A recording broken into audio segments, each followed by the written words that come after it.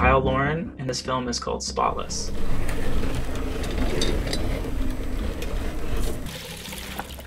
So the film is about a janitor who is obsessive, compulsive to a degree about cleaning his workplace.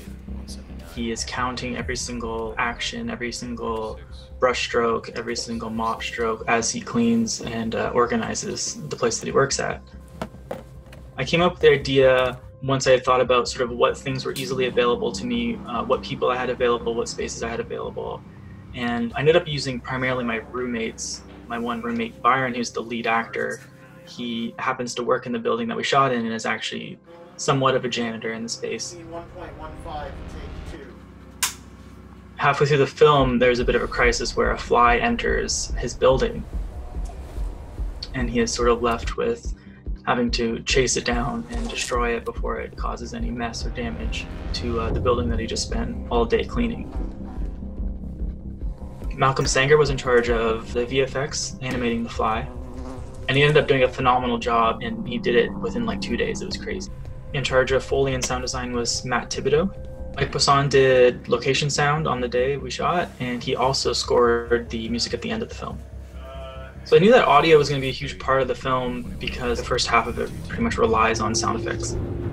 So going into shooting, I told Michael to be as creative as he could be with mic placement and just getting the best takes of sounds naturally in the environment as he could. So one of the products that came in really handy was the RØDE wireless Go system. He was able to tape the transmitter, under the mop bucket. I think he taped it to Byron's shoes at some point. Having that sort of close mic option was really handy when it came to editing the sound effects. Having never shot or written something narrative like this, Cipparrone was in charge of also directing and sort of helping me stay organized and on task.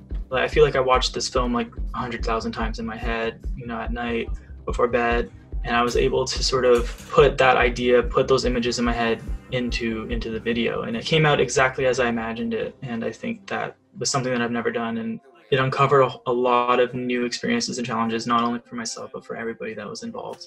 It was really great to see everybody's talents and, hard work shine through. And regardless of what happens with this competition or whatever, we put our heads down, we did something, we got creative, and now we have a video that we can use as a building block to, the next short film we make.